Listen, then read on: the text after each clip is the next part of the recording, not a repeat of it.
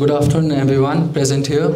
I am Yashaswi Rupani from BBA first year, semester first, section B.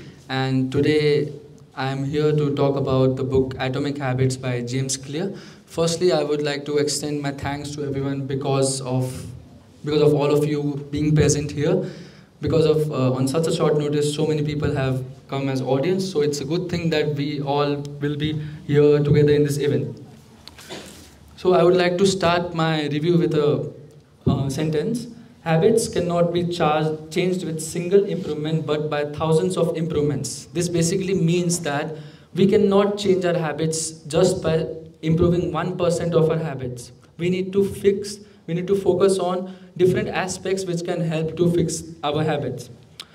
I would like to talk about a story about this book. I actually got this book last year as my 18th birthday gift, and I replaced it. I replaced it with something else because I'm not a book reader. I'm not an avid book reader. Maybe it was a mistake that I replaced this book with something else, because if only I would have gotten this book earlier, it would have saved me lots of troubles in the last 1 year. Atomic Habits by James Clear can be considered as one of the best books out there in the market, which helps you focus on adapting new good habits and breaking down bad habits. This book has explained how to figure out different solutions for problems, and the author has simply divided the book in 4 different laws. The first law would be making it easy, making the habit easy. The second would be making it obvious. The third would be making it attractive, and the fourth would be making it satisfactory. I would like to explain on the first law, make it obvious. What do we mean by making obvious? We need to make a habit obvious as that we can make it noticeable. We need to make our habits noticeable because the key to building good habits and breaking bad ones is that we need to figure out how we are getting triggered and a new habit is coming in front of us. For example, if we want to break a bad habit like using too much phone, what we can do is we can separate the phone from us.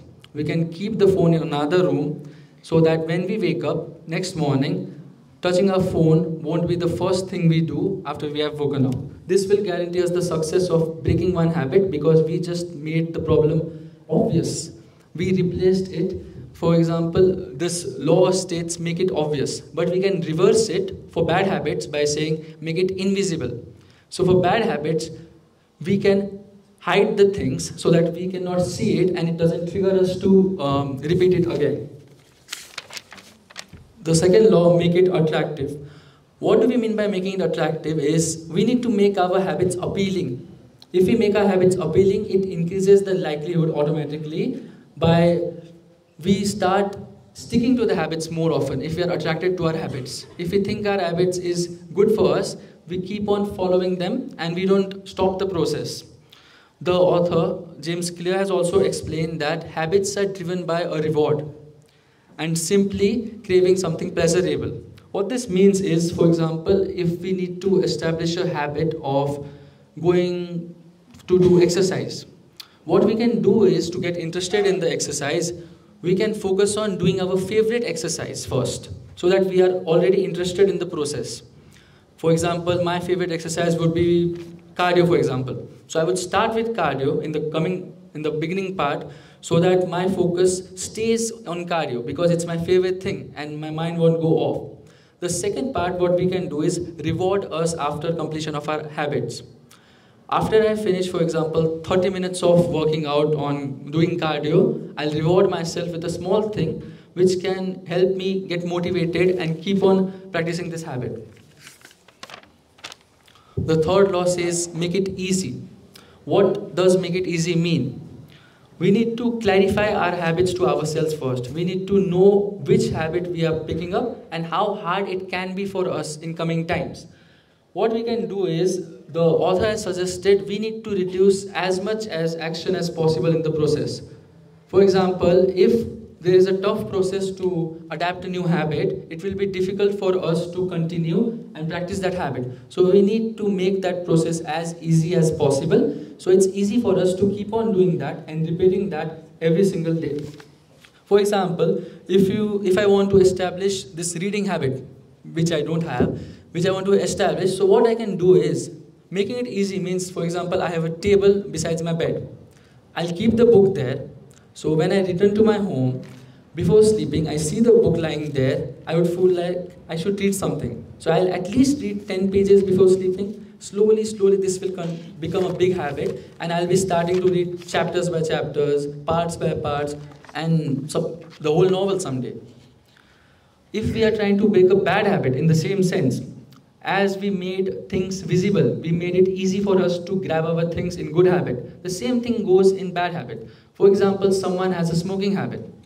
To remove that habit, what they can do is ask all of their friends not to let them buy, pay them money that don't let me buy a bag of cigarette, or hide it somewhere so far that you cannot reach it, basically creating an obstacle in your way so that it's difficult for you. So what we can conclude from this law is that for a good habit, we need to focus on it and make it as effortless as possible so we can engage in it and practice it. And if it's a bad habit, we need to make it as challenging as possible so it's hard for us to return back to the habit. The fourth law and the last law would be make it satisfying or rewarding ourselves. No process gives you success if you're not interested in it. So to get success from a process, we need to make that process itself satisfying or rewarding.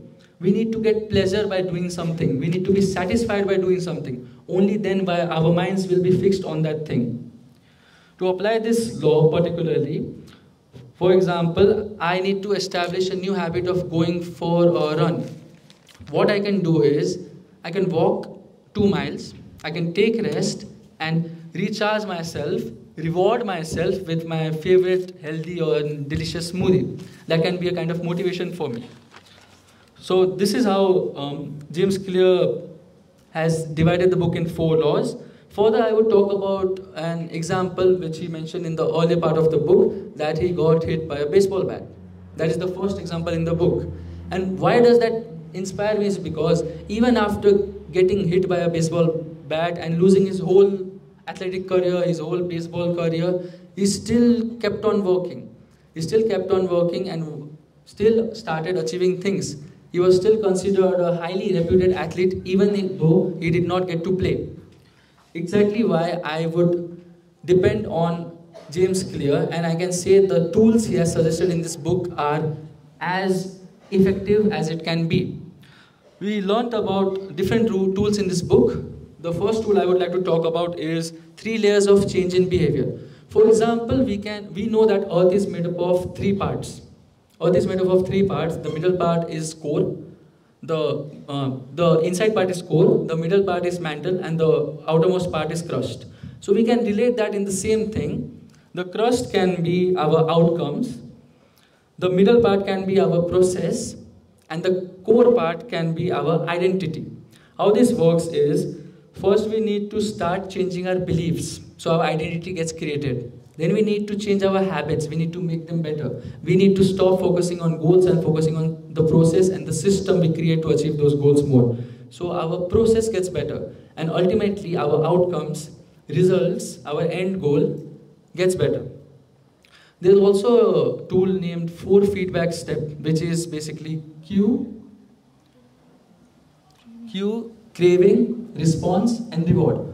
This basically means, cue basically means triggering something in your head. As we can call the first law of this book a cue law, because making it obvious means we know it already. We don't need to do it on their own. As my English teacher mentioned in one of his lectures, we don't have the habit of turning light on as soon as we get in the room. We know it by ourselves. Our mind doesn't need to think more. Is that clear? Thank you.